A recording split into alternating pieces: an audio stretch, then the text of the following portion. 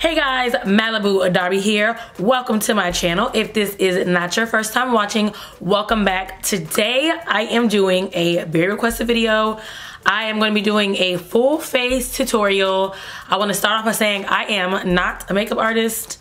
What I say is not the end all be all. These things may or may not work for you. And this isn't even the routine I do all the time. Literally, my routine can change based on like the weather, how I feel that day, how long I have. But typically, if I say I'm going to do my makeup, this is kind of the routine that I go through.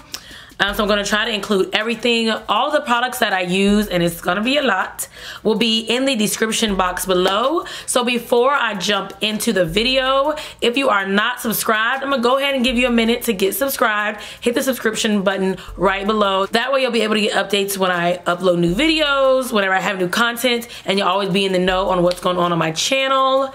And I think we're ready. So here we go, my full face tutorial. Okay, y'all, so I'm going to jump right into it. I don't know why I let on-camera makeup like stress me out, but we gonna put it together and I'm gonna show you what I do. Okay, so yes, my eyebrows are already done.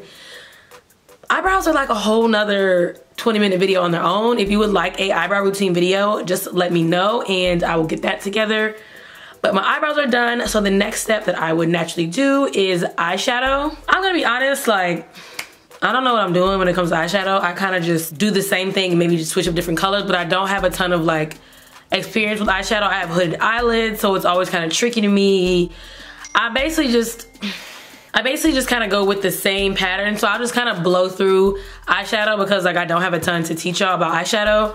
I just have some basics.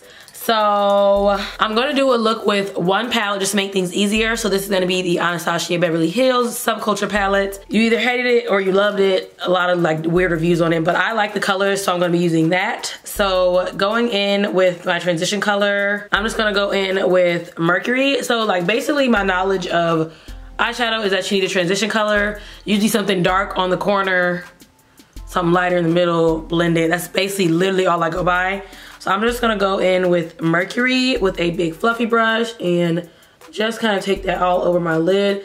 When I do my eyeshadow, it can end up really cute. It can end up crazy.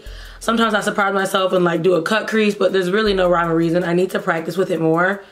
A lot of times I don't do a big eyeshadow look because I'm gonna pop on a big dramatic lash. So I just don't focus on my eyes. But let me just go ahead and blow through this really quick.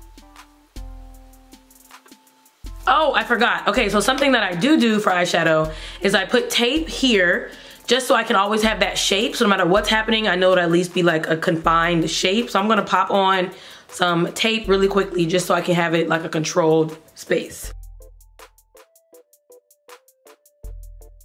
Okay, so I have my tape on. So I don't know how to really do a wing liner. Sometimes I like play with it and try to do it. But for the most part, doing the tape can give me the wing shape without having to do the wing liner, if that makes sense. So now that I've just put a basic color all over my whole lid, I usually go in with a kind of pointed crease brush with something relatively dark. So in this kit, I'm going in with Fudge, this dark brown color. I'm gonna put that right in the corner and just really concentrate that on the outer corner and kind of bring it up through the outer lid. Okay, using that same brush, I'm gonna go in with Axis, which is this really deep green. I love this color, so I'm gonna go in with that and do the exact same thing right over that brown and just kind of build that color up.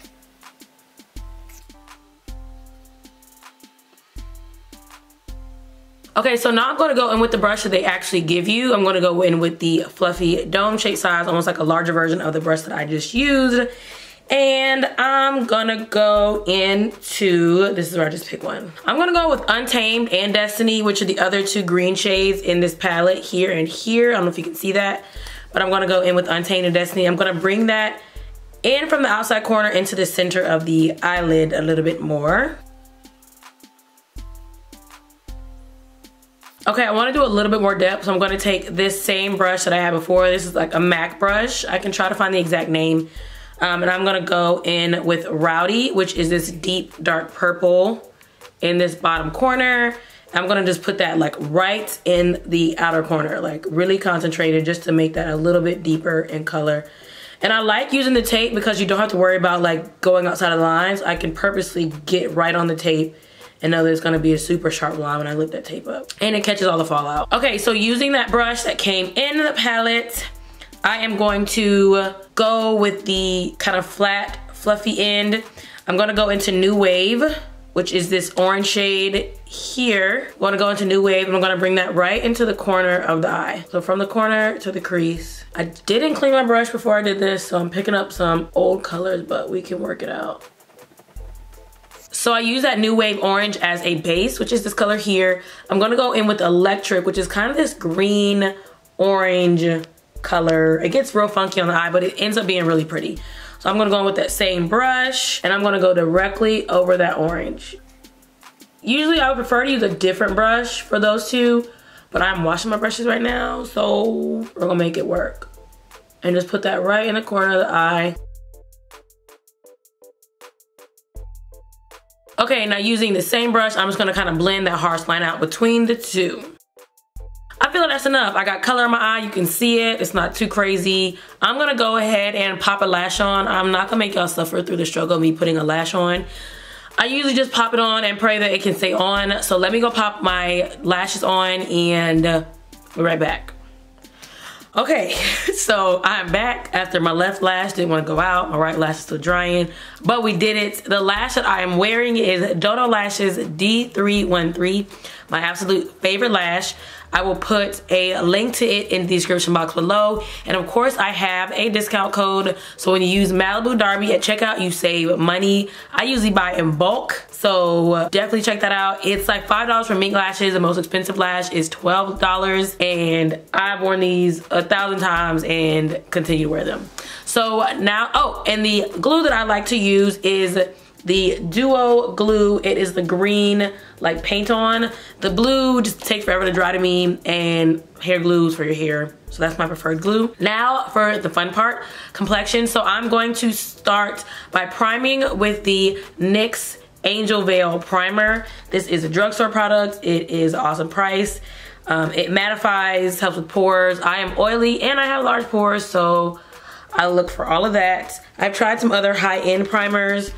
This does the job for me, and typically it's my go-to. Okay, so next I go in with my LA Pro Girl Orange Color Corrector. If you have any questions on what this is or what I'm about to do, I have a previous video from a couple weeks ago that I did on color correcting. Check that out and it'll kind of give you an idea of why I color correct and what the purpose is. So taking that and any dark spots I have.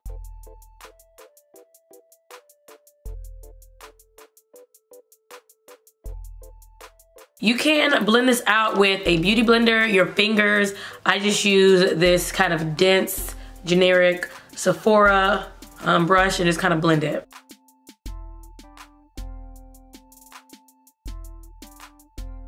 Okay, so now that I'm color corrected, I'm going to go with my Laura Mercier translucent setting powder in the color D. I set my entire face before I do my foundation.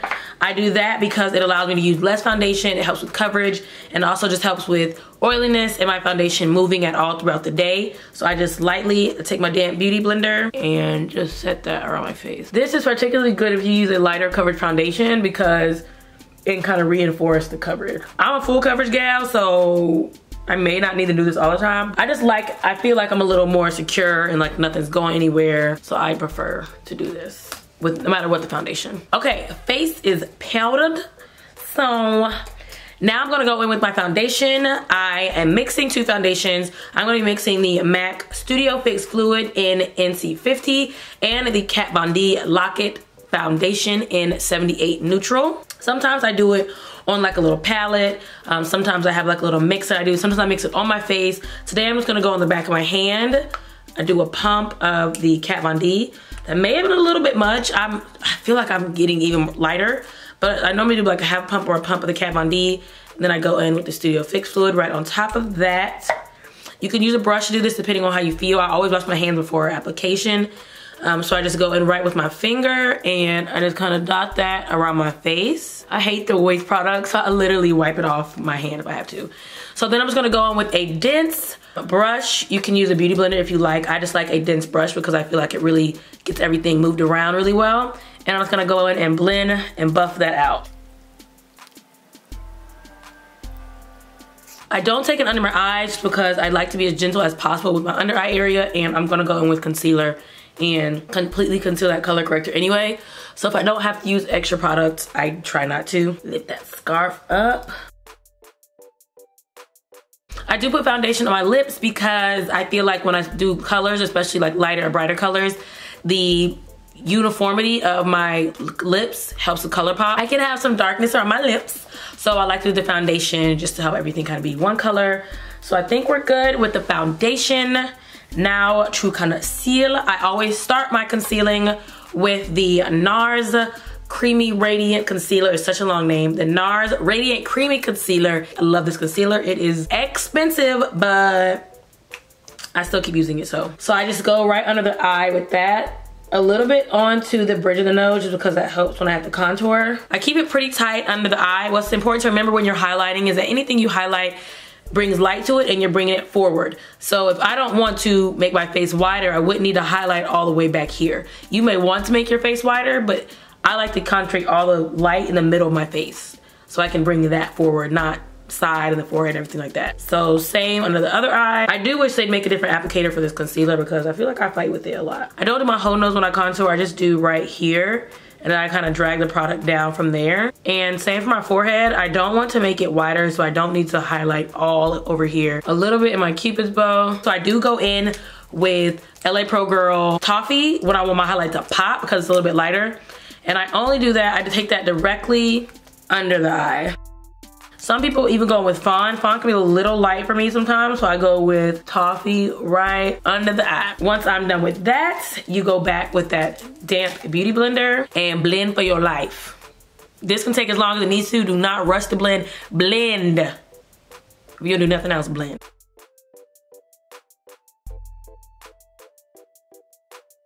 Sometimes I like to take the back of my sponge. Remember, this is what we used earlier to set our whole face with the translucent deep powder. And I just like to go around the edges just to make sure there's no harsh lines or any weird foolishness happening. Then before I set that, I like to go with my black Opal foundation stick in the color Black Walnut.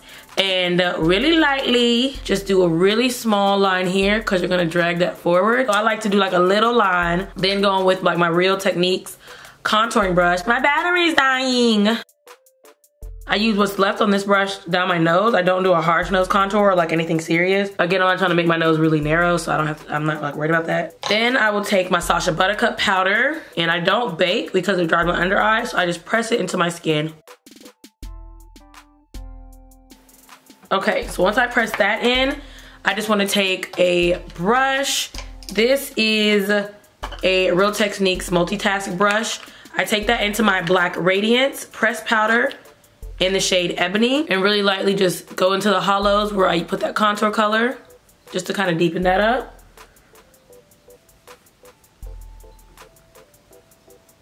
Then I want to go on with the same collection, but it's going to be a blush brush. I go into my MAC, I believe it is Raisin blush. I dab it into there. I dab a little bit into NARS Taj Mahal, which is like a blush highlighter combo. Dab that right on the apples of the cheeks. And then I finish with a combo of the two highlighters from Aina Artist Couture, which I also have a video on those. So I just stack Le Bronze and Le Peach. Then I always finish with a drench of MAC Prep and Prime Fix Plus and then Urban Decay All Nighter. Let that dry.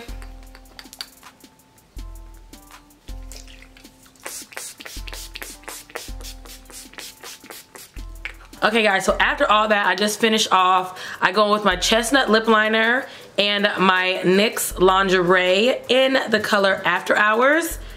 And I like to go over with the gloss. Usually I will do Spite by MAC. So I'm just gonna apply that and that will finish everything.